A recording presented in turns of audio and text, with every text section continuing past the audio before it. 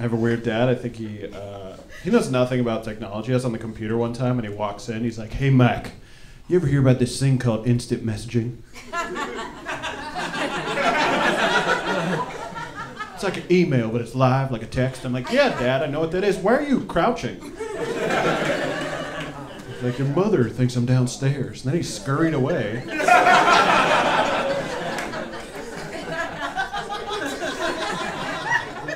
And I was on the computer. A couple of days later, I get a message, and the message says, "Bone Snake 2, I sent you a message. Do you accept?" I'm like, "Yeah, this is going to be hilarious." So I click it, and the message is, "Hey, it's your dad." What? Bone Snake 2? Dad, that is the creepiest thing I've ever heard. And is Bone Snake 1 already taken? Like, what? Is Grandpa Bone Snake 1? Do I have to be Bone Snake 3 now?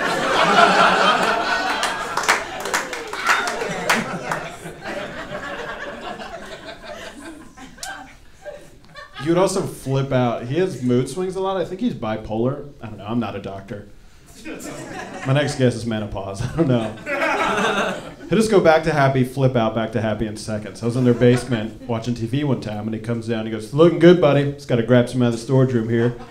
And as he walks in, he trips over a box my mom put in his way. That's what he said. I think she just set it down. But apparently it was in his damn way. Because now I can't even hear the TV. He's screaming at the top of his lungs, kicking and throwing boxes, ruining our Christmas ornaments. And as he walks out, he looks up the stairs and goes, "Darn it, Jackie, you screwed me again!" Slams the door, sees me, and he's like,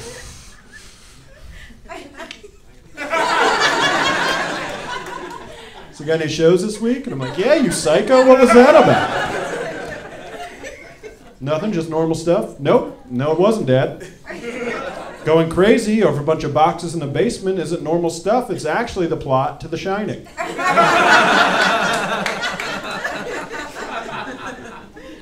It got so bad when I was a kid, we went to a family therapist. And this is what the guy told us to do. He said, whenever your dad flips out like that, everyone else in the family should go in the other room and get these matching yellow hats.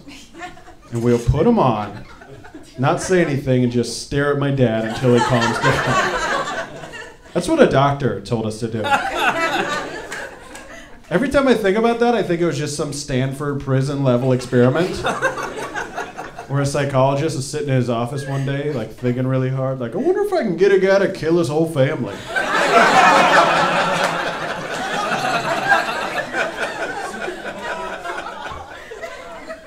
I'm gonna try this yellow hats thing out on the Cronins.